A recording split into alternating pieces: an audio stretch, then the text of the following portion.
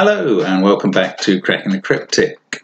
So today I had a go at the Sunday Times' very hard prize Sudoku, and you've obviously got a chance to have a go at this. I've put up the puzzle on our software, and that's linked to in the description, so do have a go at it before I do and see how you get on with a very hard Sudoku. Now, the other obvious thing, the obvious housekeeping things that we like to say, I do remember to subscribe to the channel, and feel free, if you can manage it, to sponsor us on Patreon, where there's a bit of extra content for those people who do each month. So, without much further ado, I'm going to have a go. Well, I'm going to watch my earlier solve of this very hard Sudoku. So the cursor you see moving around mostly is the cursor I was using when I solved it on the Times' own website. And I put a timer on down here to show you what's going on. Now, it was quite a good starting spot.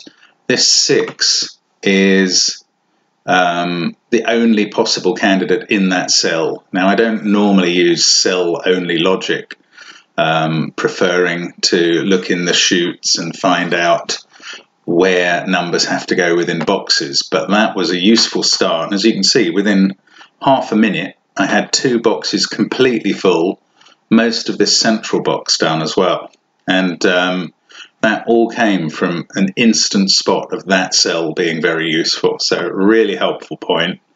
Not particularly difficult, I would have thought, but fairly straightforward. Now as often happens, you get a bit of a kind of reaction to that. I don't quite know where to go next. Now, if I'd spotted that this 9 forces a 9 into one of these 2 cells, I could have put a 9 in here, for instance. But instead, now I've gone to the note-taking methodology that is available in the Times' software, and that's enabled me to spot that the restriction of 2 to one of these 2 cells in this box gives me a 2 here and a 2 here.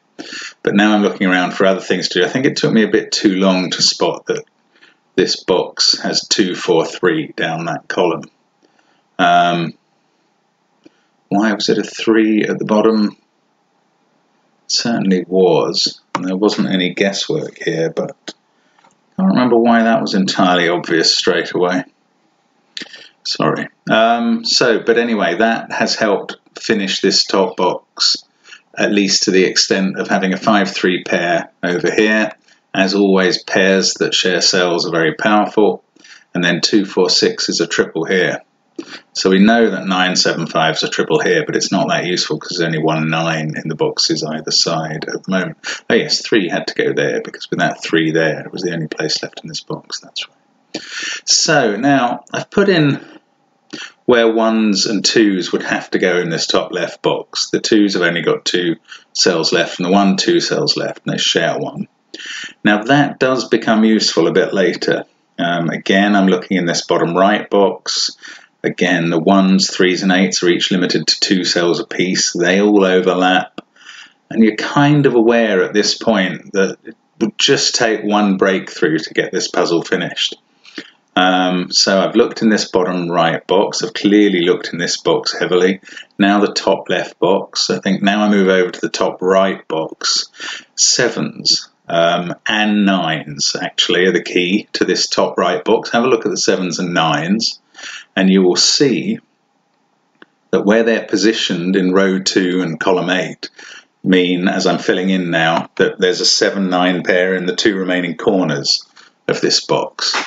And that means that 4 becomes limited. That's helping with the 4, 2, 6 triple there. We've got 1, 6 and 5 to place. So the 1s where they are, place that 1. And suddenly that's made those 1, 2 notations very useful. We can place the 1, therefore the 2 in the top left box. That fixes the remaining 2, 6 pair here. That 6 fixes the remaining 2 boxes up here. Why are there shaded squares, you may be wondering? I think that's just for the purposes of the Sunday Times doing a prize. Those are the cells, I think, that they would check if you send in a solution, something like that. They're not actually relevant to the solve, and they don't appear in the version that I saved for you to have a go at. So then we're able to finish the numbers that we put in as possibles down there. The 6 there carries across to a 6 there and a 6 there. Now the fact that we can put in a 9 here because of the 9s in columns 1 and 3 has finished off this box. That's finished off the central top box. That almost finishes off the top left box. In fact, it does. We can do that 8 and 5. And now we're just following round to finish off the whole grid. And I have to say, although there was a fiddly bit in the middle after the good start with the central boxes, just entered a wrong number there incorrect. I can't see why this puzzle was designated as very hard. It appeared to me to be anything but. You know, to even call this a fiendish level at the times would strike me as going a bit too far. And there we are with the finished grid in just under 5 minutes, and solving on software. That's a pretty fast time for me. So I hope you had as good an experience with it. And if you didn't, have a look again at my solution path, because I think it's quite a useful way into this puzzle. Certainly that instant spot of this cell here as being a naked single was a very useful start to the puzzle. So that's this week's Sunday Times very hard puzzle, and I put it in solution in quotation marks because I don't think it was very hard at all, and I hope you found the same.